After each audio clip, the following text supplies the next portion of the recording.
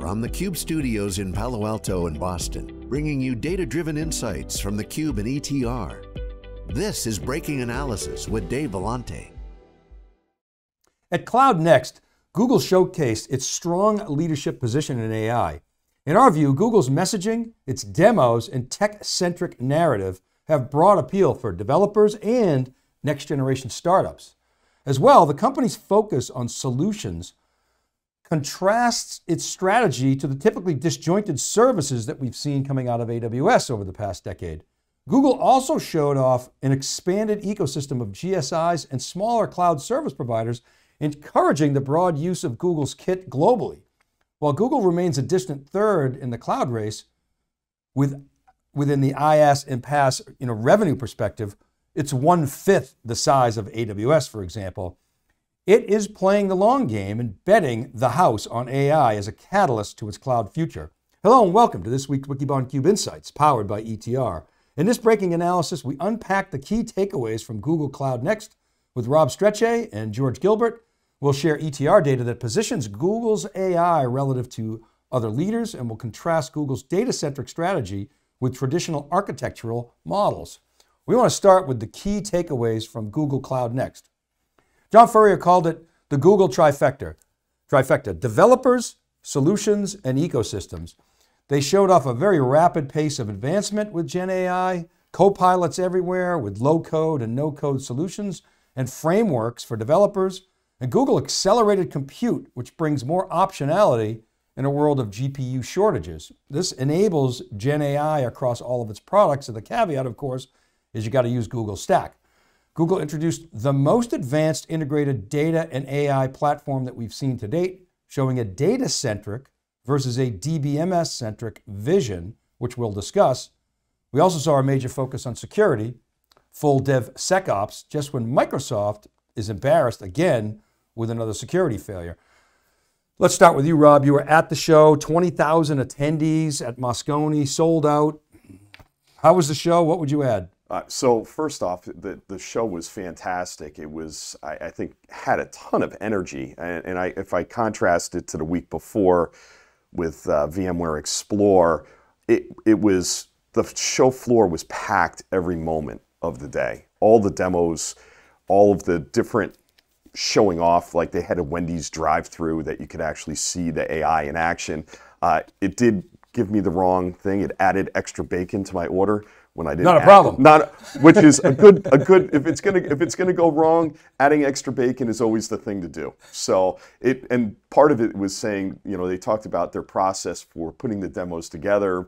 We actually had the CTO for Google Cloud on, and he was talking about how that may have been on purpose. So I'm good with that. I thought, again, the drumbeat of overall for me, the drumbeat of the developer, to John's points about being developer centric, was key to where they were going, talking about pluggability, open source and APIs, and also reuse of extensible layers or extensibility layers. I think that was kind of the three things they kept coming back to, and was killer. Now, George, you were watching remote, as was I. We're going to go deeper into some of your thoughts on architectures, but any other takeaways that you had? Well, my big takeaway is that Gen AI is the biggest accelerant the tech industry has ever seen. We've gone through big platform transitions, GUI, the browser, mobile, and the cloud, but we've never had a technology that accelerates both the demand for applications, as well as the ability to build and essentially add to the supply of applications. Most of them have accelerated demand, but this turbocharges your ability to build new applications, as we'll get into. And really, we're only constrained right now by the supply of infrastructure, Dave, as you mentioned. That's been an NVIDIA bottleneck, but more than anyone, I would say that Google, having anticipated the need for acceleration, built out an infrastructure, not just of now 5th generation TPUs, but an infrastructure that knows how to put them together.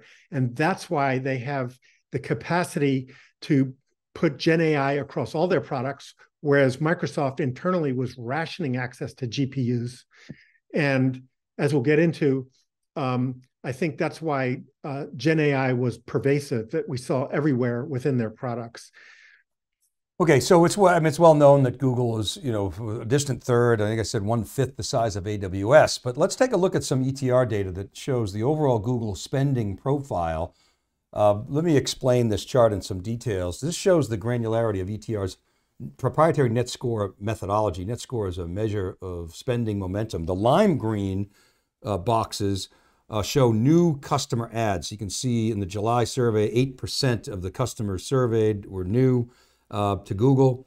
And then the forest green represents customers spending 6% or more, that's 37%. The gray is flat spending, that's a big chunk of Google's profile, as it is with most vendors these days. And then the the pinkish area at 7%, that's spending down 6% or worse. And then the 4% bright red, that's churn. You subtract the reds from the greens, and you get a net score of 34.8%. That's that blue line that's sort of been descending, but then popped up after the April survey. The yellow line is pervasiveness in the data set. In other words, it takes the total N of Google divided by the total N of the entire survey, which is around 1,700. And that measures sort of the share within the survey. But watch what happens if you isolate only on Google's AI performance. So you see here, net score bottoms in October 2022, the month before ChatGPT is announced. We were seeing the slow deceleration of AI ML spend post-pandemic. And then Google responds with Bard, other AI tooling throughout the year. And you can see its next net score jumps to 52.1%. Now we should note that despite Google's AI prowess, it still ranks lower than the other big cloud players, Microsoft and AWS. We're going to show you some comparison data in a moment, but Rob and George, Google's momentum, it's headed in the right direction. And based on what we saw at Google Next, they intend to make inroads. Rob, your thoughts? Yeah, and I kind of said this a little bit while I was out there and doing some of the wrap-ups, but I think that their ability to put AI everywhere is because of their architecture and how their compute layer, how their storage layer, how all of their applications and solutions are put together. And I think that allowed them to put it across workspaces, similar to what Microsoft is doing with Office 365 with OpenAI, but I think it was even more so pervasive across even more of their solutions because they own all of those solutions and they are solutions on a single platform that has been architected in a way to take advantages. I think that is something that I don't know how AWS is going to tackle that because basically all of the 300 plus, 380 plus services they have are kind of individual children and they have to have some common layer. So maybe they can go and put it in the console. You can have it with tech docs and stuff like that. They'll probably have to build something into it. Each service will probably be required to it. But I think it's going to be hard for AWS to really step up and be either number one or number two in this part of the market. Well, I mean, it's definitely has played off of its SageMaker expertise. There was an article in The Information this week about sort of inside how AWS is behind in AI, and they sort of, Charles Fitzgerald came out with his sort of weekly blog, kind of crapping on AWS and the PR people. He calls it the Gen AI-less company or something like that. But I think that sort of actually understates AWS's AI chops, and I do think it's early in the game. But George, your point was that because of Google's infrastructure, Google is not as constrained on GPU, not as reliant on GPU for training and developing some of these models and using its AI. Can you explain your premise there? Yeah, Dave, I want to build though on something that Rob said about AWS having, hundreds of these independent services. That's a different mindset that AWS has compared to Google and Microsoft. And I think that's why AWS was caught a bit flat-footed and why they're behind in at least Gen AI, because both Google And Microsoft saw this coming, and they had all their other services they considered part of a software platform. They have a software platform mindset, and so they re-platformed those services all to take advantage of Gen AI, whereas AWS has a hardware platform mindset and hundreds of services to make the hardware more useful. But when a new software technology came along, they did not see it as a strategic opportunity to re-platform all the services. And so one, they are constrained now in the infrastructure they have available, the GPU accelerators that they have available, but they also are behind in the core tooling that all those services would use to embed the equivalent of copilots. So they're still struggling to get out their bedrock basic Gen AI development and customization tooling. And without that, they can't really get started embedding it in all the other services. So there was the mindset problem, there was the delay problem, and then there's the infrastructure sort of rationing problem. You know, John Furrier on theCUBE this week talked about how most developers who were in their 20s, they grew up using Google Docs and Gmail, and they have an affinity toward Google. I think Google said that, I don't know, I think it was 70% of the unicorn AI vendors using Google. It was kind of there was sort of this undertone of AWS is like the boomer cloud. Yes. You know? Yeah, I believe he even said that. It was the boomer cloud. And I think I think to George's point, I think that in having been at AWS and seen how all these services are put together and all layer caked on top of each other, I think it's going to be difficult for them to catch up in this. And again, AWS also doesn't play for third place. They always play for first. So it'll be interesting to see how they really approach this going into reInvent in the next couple months here. Well, speaking of the horses on the track, here's a comparison with all the, well, not all of them, but the AI leaders that are, many of them that are in the ETR data set. The chart shows net score or spending momentum. That's the vertical axis, and the penetration in the data set or overlap on the x-axis. There's that inserted chart on the bottom right that informs how the dots are plotted. And the key points are, I mean, first of all, look at OpenAI. It's got an 88% net score, and it's got 314 citations. So these are IT decision makers saying, we're using OpenAI tooling. That N is only second to the ever ubiquitous Microsoft. And of course, Microsoft is OpenAI. So it's sort of, you know, you could probably double count that. But so this is really people responding directly on OpenAI and then directly on Microsoft. So you can probably add them together, and most of that is OpenAI. So, but Microsoft has catapulted itself into a leadership position with that relationship. AWS, as I said, has been a major player with SageMaker, but that's kind of like yesterday's AI. And now with Bedrock and Titan and other Gen AI tooling, it's still showing strong momentum. It's got a big install base and people using it. Databricks shows very strong in this chart. They've got spending momentum. It's got net score above that 40% red dotted line. That's always an indication of a highly elevated net score. And you can see Google's progress with that squiggly orange line, a very impressive move to the right, although I would say, so did Microsoft make a big move to the right. And then you see the rest of the pack with Spark Cognition, DataRobot, Dataiku, Anthropic, who got some press at Google Cloud Next, H2O.ai, C3's in there.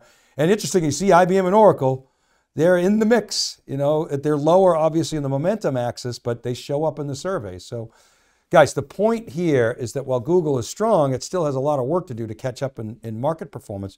Will Google's strong technical position in AI, in your opinion, change the game in cloud? If not, why not? And if so, Rob, when?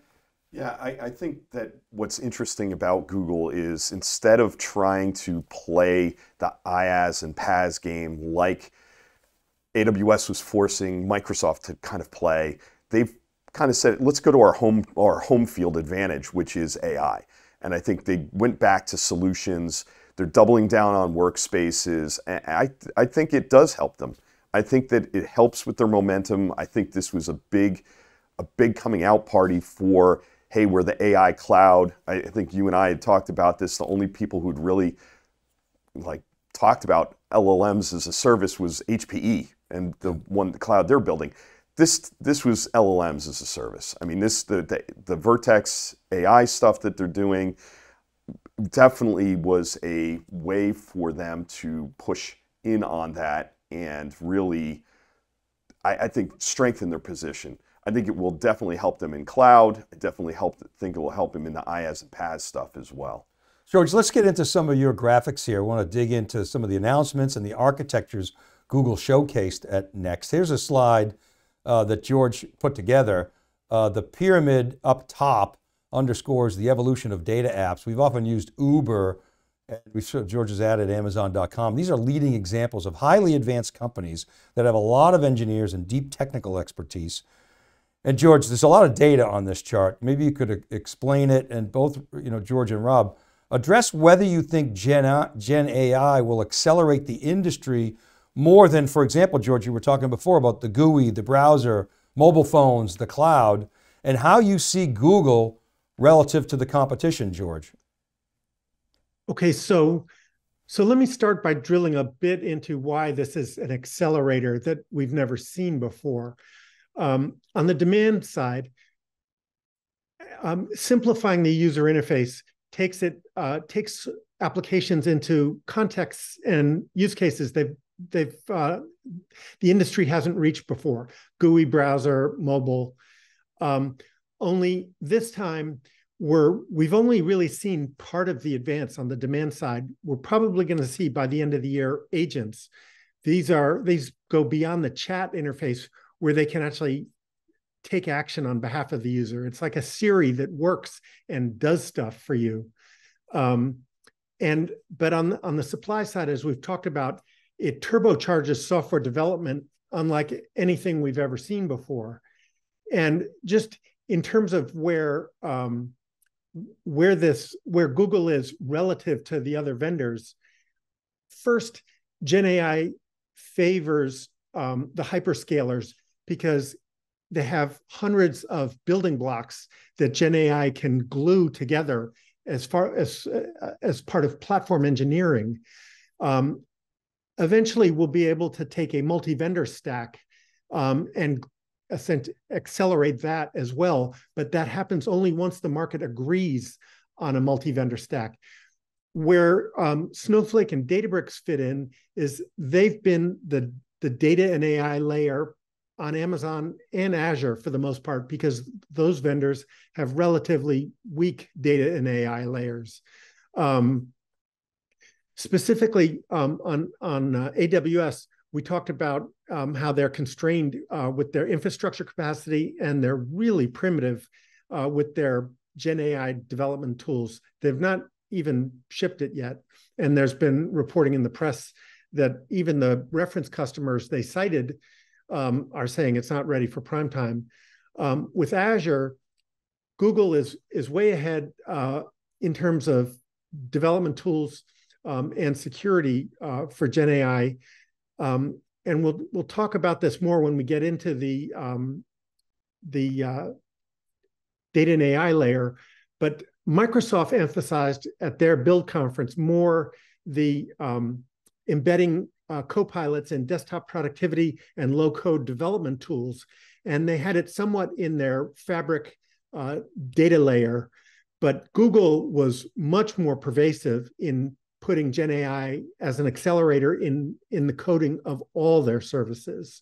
That might be because they're less capacity constrained on the infrastructure side, or it might be that they're just farther ahead in development. So Rob, on this chart, George has a notation on BigQuery. Obviously, Google wants to push BigQuery as its primary data platform. And we reported last week, we talked about how Snowflake's got momentum in AWS and now Microsoft. Probably Google is not next, the play on the upcoming conference, because Google really wants to push its own data platforms. Having said that, and so that's probably why you don't see as many database companies at Google Next. You do see, maybe some smaller booths from Snowflake and Databricks. You mentioned that, but then this other notation here on governance. What was that governance ecosystem like? Yeah, I think the governance ecosystem was actually pretty robust. And I think that was one of the things, the data quality aspects. even though Google has its own tooling and was talking about that, I think that you saw a more robust, I guess you could say, ISV ecosystem around data quality, data governance, data security is still there. I think when we talked to the Googlers about it, where is the white space? And I think that is definitely still part of where the white space is. I think also, with George's pyramid there, I think, with Palm at the bottom and Looker and BigQuery and Vertex AI, I think also it's not just Palm that they have there. It's Cohere, it's AI 21 Labs and their models. So I think it's beyond just their models, and they've brought a lot of the pieces together. And so they are building an AI ecosystem. I think there's, to your point, the fact that Databricks was really late to the game going to GCP and being able to be on top of their open, I guess you could say, their object storage.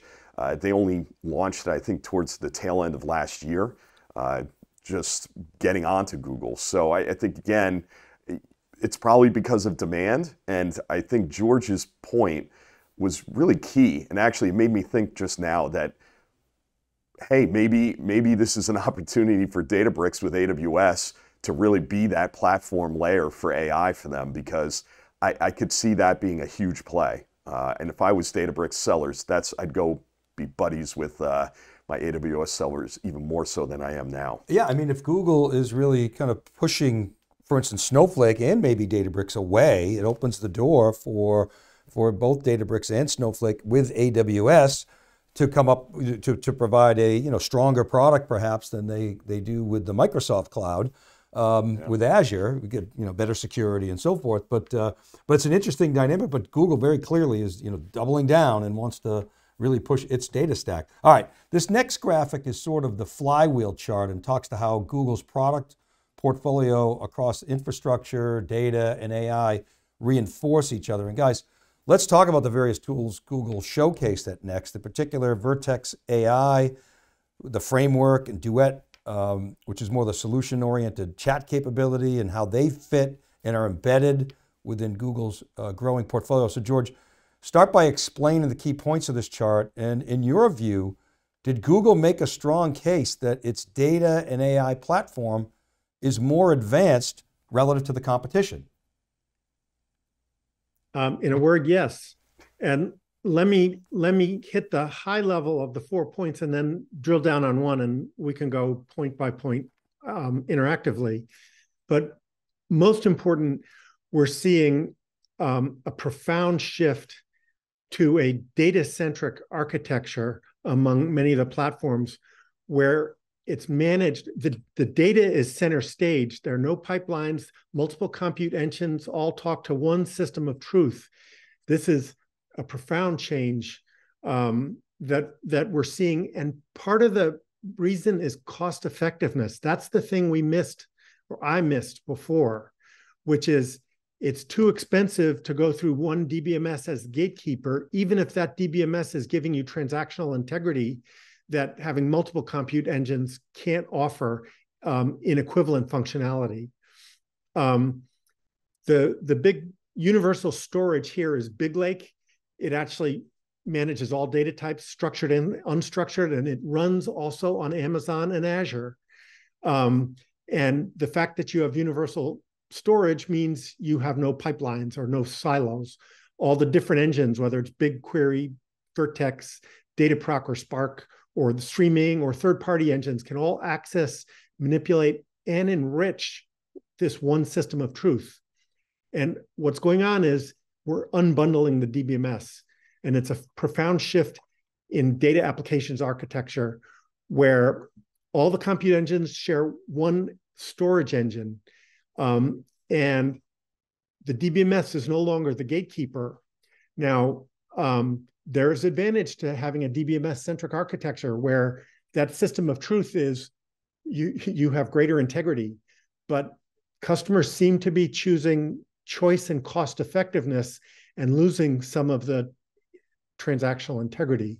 Let me stop at that point, and then we can go through this and the other points one by one. So Rob, anything you'd add to this? Yeah, I think, again, this really shows off where Duet was one of the big advances for them, was this chatbot across everything, this simple, easy way to get from workspaces all the way to Vertex AI to, Collab Notebook, and really have a simple way of using the tooling. And I think this plays to where, the position that it was in the pyramid, as well as that, again, it's more a solution for the masses versus just being for experts. If you're an expert, you can go in and use it basically in expert mode, and you still get a lot of the differentiated value that Google is providing to you, even if you're not as advanced. And I think that, to me, was the key, is that, they know there's limitations to what Duet can do. So they had Duet working in one of the demos, Duet working in coordination to help build an app inside of workspaces that then built an app inside of Vertex to do some image recognition using the Palm model. So I thought it was really good at how they were bringing this all together. I think the story just hits, and I think George's comment on having that common storage layer, they actually didn't hammer as much as I thought they would when they came up. And they weren't hammering it as much in their keynotes as well. I was kind of surprised about that. We had on the head of storage, and he hit it. He talked about files. I guess they had an announcement around files that wasn't in their prep docs or anything like that as well. So storage, they buried that. So it might, as I said on the thing, it made my head explode in a good way when he actually mentioned storage for the first time. But I think, again, their goal is offer a solution, offer an app, not Iaas or PaaS. I think although you could call Vertex AI a PaaS, I guess you could. But the low code, no code, movement I always felt like it was kind of elusive, but it really is on in full force, at Google Next this past week. All right, bring up that slide again, Alex, if you would, George. You got some other key points here I think that you wanted to hit. Go ahead. Yeah, I want to build on something both you and Rob said, one about Duet and one about low code, and they're related, which is, again, Duet AI, which is their co-pilot. Microsoft has sort of popularized the concept of the co-pilot.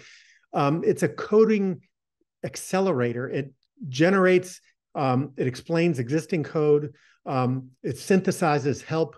It's a tremendous productivity accelerator for developers.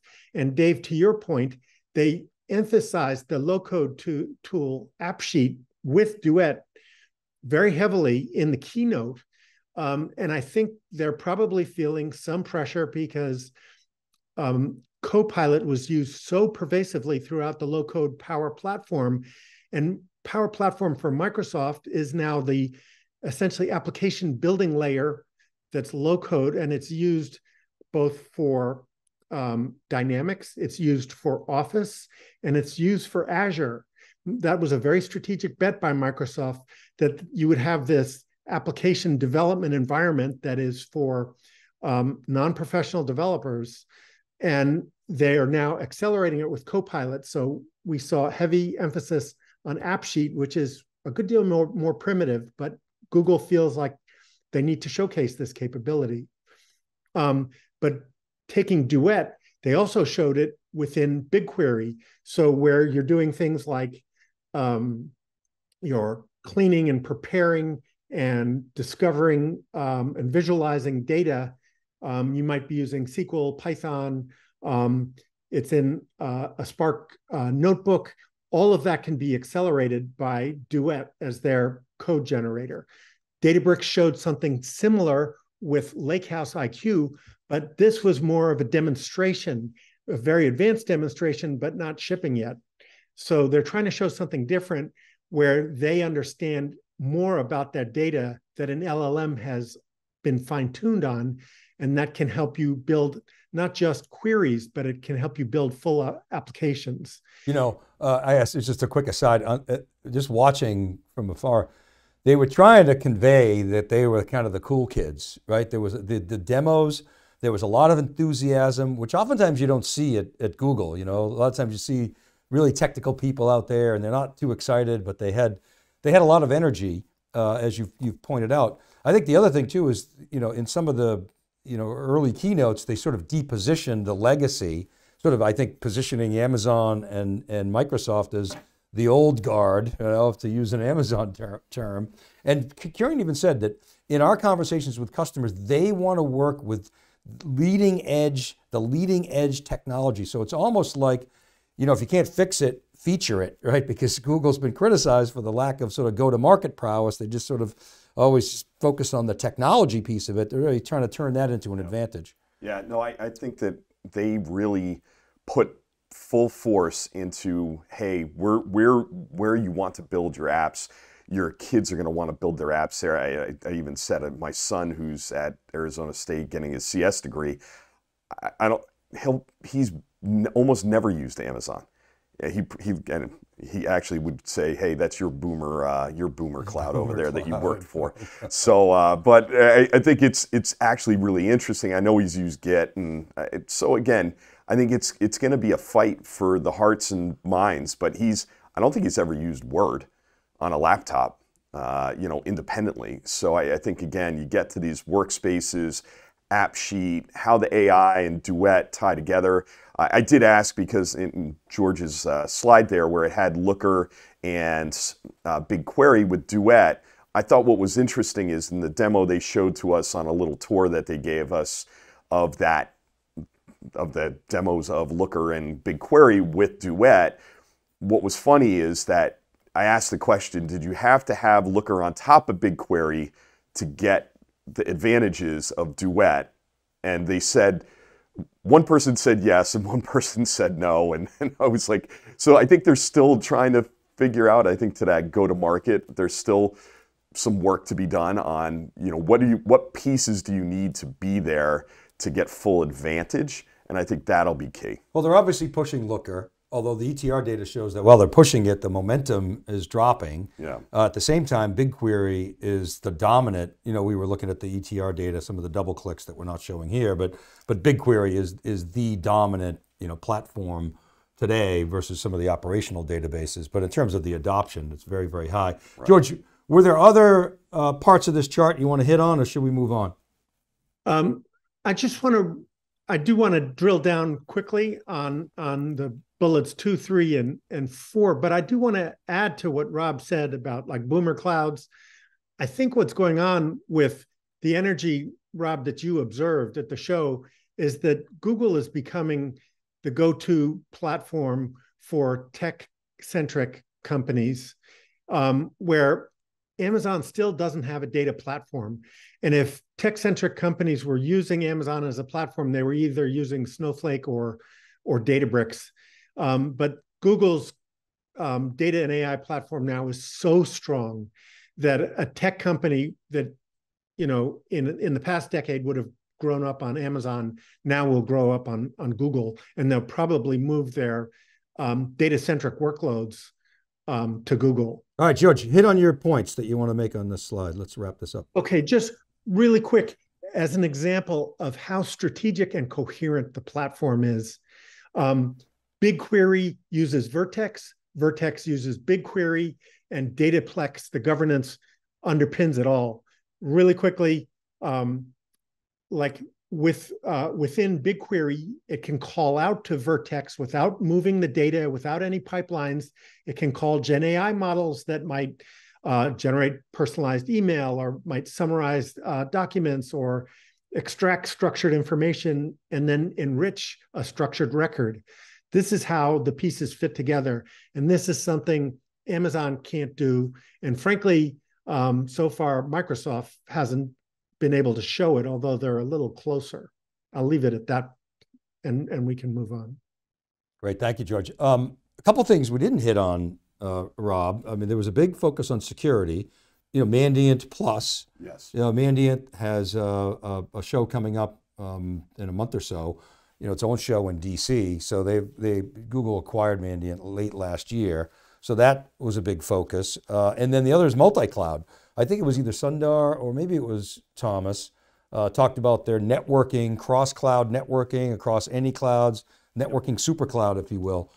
Touch on those two and anything else that stood out. Yeah, so I thought the Mandiant duet in Mandiant for threat intelligence, again, bringing the co-pilot to the SOC, I guess you could say, the Security Operations Center, made a lot of sense. I think that especially when we talked to the folks from security, the VP of security for Google Cloud, and we had this discussion about how there's still a skills gap and that you need to bring these AI tools because the threat from all of the bad actors is using these types of tools as well and going faster. So you have to be able to respond faster. AI is helping with that, bringing it to Chronicle, bringing it to the Security Command Center. They also had Mandiant Hunt for Chronicle, and they have some more stuff, and we'll be at Mandiant. In fact, I'll be at Mandiant, their MY's conference in DC in a couple weeks, and we know that there's going to be even more coming out at that. And I think it's critical that they brought the AI, and this goes back to George's original thing. I mean, the platform, it's a platform with AI in it, and it's not just a strung together bunch of co-pilots. I also thought, to your point on the networking thing, it's very interesting. I think they're looking at it as how do we move data between places faster? How do we help that? It kind of was I guess you could say, homage to the AWS WAN, the Amazon WAN stuff that they did last year or 2 years ago even. And I think that the networking is still one of the biggest problems in cloud. Helping solve that is definitely going to help. I was actually surprised there weren't more partners in that announcement and I think maybe that's still coming and we'll start to hear some more about that. The other thing, the Google Cloud, Google Distributed Cloud, I think that was one of the ones that flew under the radar. They had AlloyDB Omni, which can actually run disconnected, not in the cloud, on any Docker container instance, so you can run it on your laptop. The fact that they're bringing more to the enterprise, and it's not just hardware that they're bringing to the enterprise, but they're bringing a full stack. They talked about GKE Enterprise. I kind of said, well, that kind of spells the death of Anthos. We'll see how that plays out. I think GKE Enterprise, multi-cluster is still going to have a tough time competing in that market. I personally think that Red Hat is just so far ahead with OpenShift. But we'll see. I mean, if anybody's going to be able to do it, it's the guys who created Kubernetes. So. And you also saw, it's about time, but you saw a bigger presence from the GSIs, PwC, Deloitte, Slalom, Cognizant, probably missing some. HTC, Wipro, Infosys. Yeah, everybody was there. I mean, and most of them were on with us. And I think, from Deloitte to PwC to HCL, we had discussions, just deep discussions about why now? Why invest now? $1 billion. I think it was PwC, Deloitte, Infosys. They were all investing. I think everybody uses $1 billion. I guess that's the nomenclature now to build a dedicated over 1 year, 2 years, 5 years, 10 years. Yeah, right? It's the billion. It's $1 billion. It's a good number to throw out there. So I thought that it was good to see them there, and I think that really helps with the ecosystem because this, to me,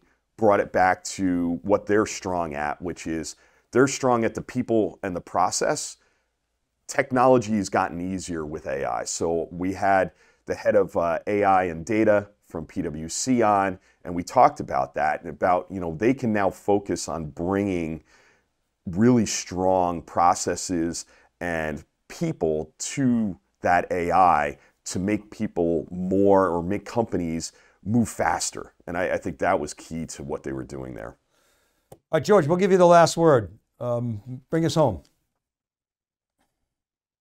I think reinforcing the theme we've been talking about for a while, we're seeing a shift from building cloud apps to building cloud data apps that are intelligent.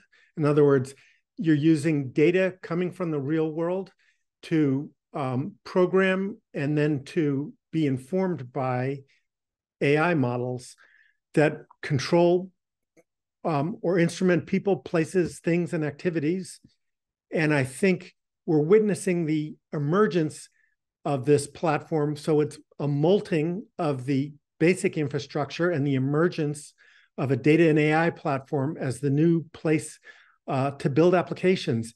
And I think Google has a very coherent and powerful story. I think it's probably the leader among tech-centric companies. I think they're limited by their go-to-market reach in terms of reaching mainstream enterprises. But I would say it's now a three-way battle between Google, Databricks, and Snowflake. And then Microsoft and Amazon are still in catch-up mode. Guys, thanks so much, George. Rob, flying the red eye in for the breaking analysis. Good job. Really appreciate you guys' time and insights, and look forward to the next show with y'all. All right, many thanks to Alex Meyerson, who's on production and manages the podcast, Ken Schiffman as well. Kristen Martin and Cheryl Knight help get the word out on our social media and in our newsletters, and Rob Hof is our editor-in-chief over at SiliconANGLE.com. Remember, all these episodes are available as podcasts. Wherever you listen, all you got to do is search for Breaking Analysis Podcasts. We publish each week on wikibon.com and siliconangle.com. If you want to get in touch, if you got a pitch, email me, david.vellante@siliconangle.com. We get a lot of inbound, so don't be insulted if we don't respond. DM me at dvellante or comment on my LinkedIn post. And please do check out etr.ai, the best survey data in the enterprise tech business. They're continually adding more to their taxonomy and doing more drill downs. This is Dave Vellante for theCUBE Insight, powered by ETR. Thanks for watching, and we'll see you next time on Breaking Analysis.